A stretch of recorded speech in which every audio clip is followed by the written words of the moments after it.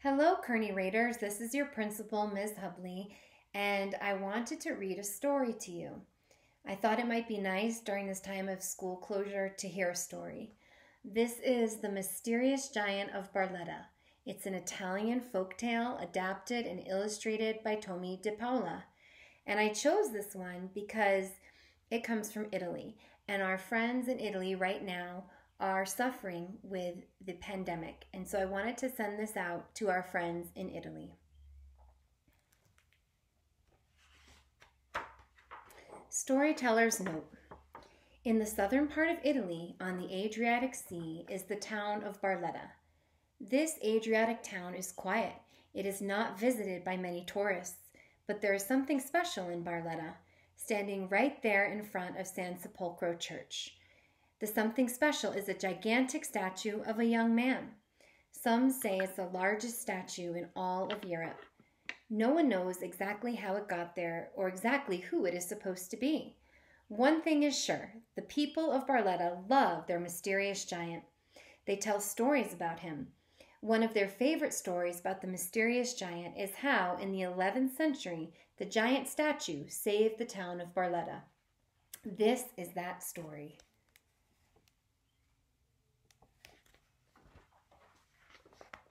The Mysterious Giant of Barletta, an Italian folktale adapted and illustrated by Tomie DePaola.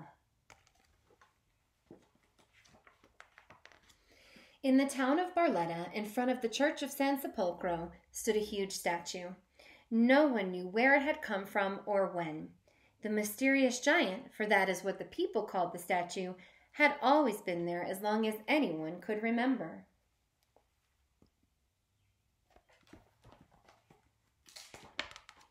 Even Zia Concetta.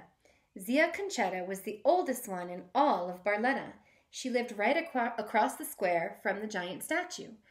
Every day, every night, for my whole lifetime, I've looked out the window and there he is, she would say.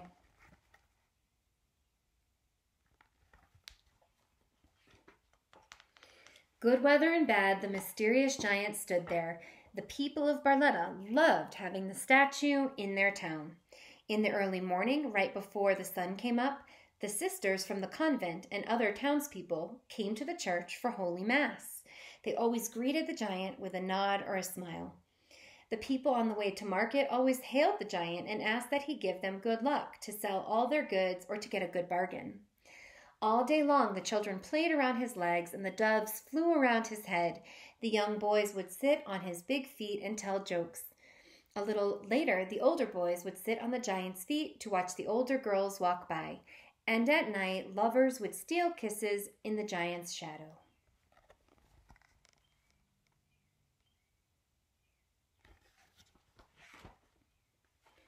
Then the streets would be empty. Doves would settle on the giant's head and shoulders and arms and coo themselves to sleep. And Zia Concetta would open her window and call, "Buona notte, Colosso!" Good night, big one. This was the time the giant loved best. All was calm, all was still. Ah, what a peaceful life, the mysterious giant thought.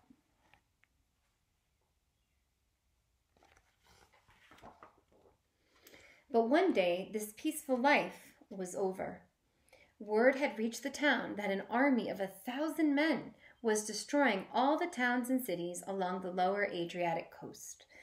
And this army was heading straight for Barletta. The townspeople ran through the streets in panic. No one in Barletta was ready for an army coming to destroy them. They had no generals, no captains. Why, they didn't even have soldiers. Shouts and screams echoed off the buildings. The night was lit by torches. All the peace and quiet was gone.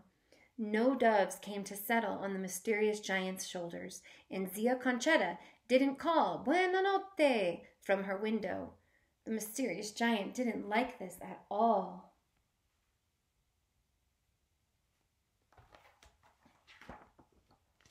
The next morning was no better. It seemed as though everyone was at the church for Holy Mass, but there was no market. No one even smiled, let alone waved at the mysterious giant. No children played. Everyone rushed around, piling their belongings in carts and wagons. Everyone was getting ready to run from Barletta. Everyone except Zia Concetta. and the mysterious giant. "Colosso," she said to the huge statue, "as long as I can remember, you have stood here, looking over this town and its people. Barletta loves you, and I know you love Barletta. I wish you could do something to save us from this army. With your size, I'm sure you could frighten them away. Why don't you hop down from your pedestal?"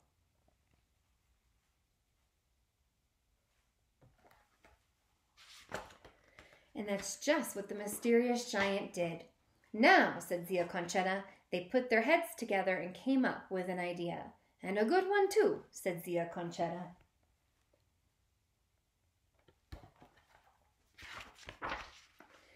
The mysterious giant climbed back and stood still. "People of Barletta," Zia Conchetta called, "come quickly, great news.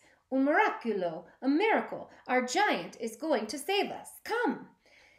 The people of Barletta gathered around. "Friends," Zia Conchetta said, "our giant will go to meet this army himself. All you have to do is 3 things. First, bring me the biggest onion you can find. Second, stay completely out of sight. Hide under the bed, hide in the closet, hide in the cellar, hide in the attic, but stay out of sight. And third, don't ask any questions. Have faith in our mysterious giant." Someone quickly brought an onion. "Now hide!" shouted Zia Conchetta, and everyone scurried off. "Well, Colosso," said Zia Conchetta as she sliced the onion in half, "buena fortuna." The mysterious giant took an onion half in each hand, once more stepped off the pedestal, and strode off to meet the army.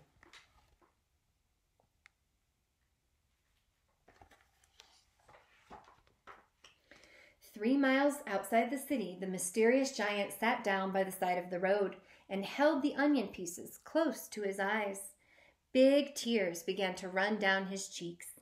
The giant made loud sobbing noises. What a sight the army saw as it came over the hill. "Halt!" shouted the captain. The army halted.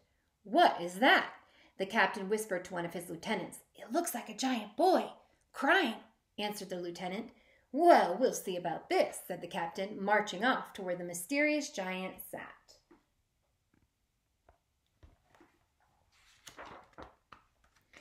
"I am Captain Minkion," the captain declared. "We have come to destroy this town. Who are you, and what are you doing here crying? No tricks now. Answer me." "Oh, sir," said the giant, sobbing, "I'm sitting out here away from the town because the other boys in school won't let me play with them.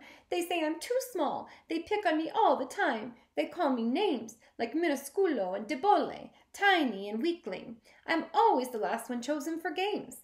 Today they told me that if I tried to go to school, they would beat me up. I hate being so small."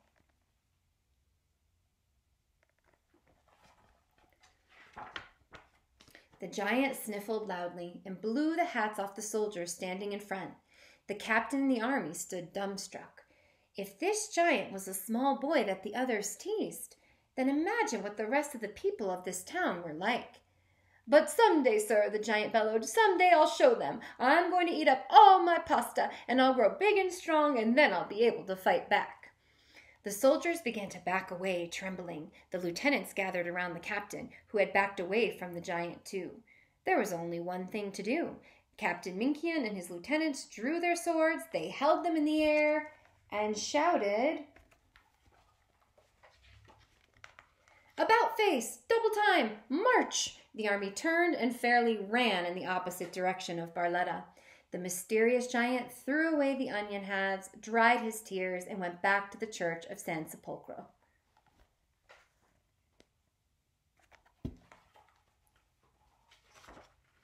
"They're gone!" shouted Zia Conchetta to the townspeople as the giant climbed back on his pedestal once more. "The army is gone. You can come out now. The town has been saved. Our giant did it."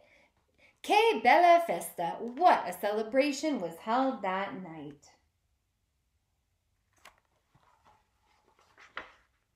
But when it was over and the moon was high in the sky, the mysterious giant looked out over the sleeping town.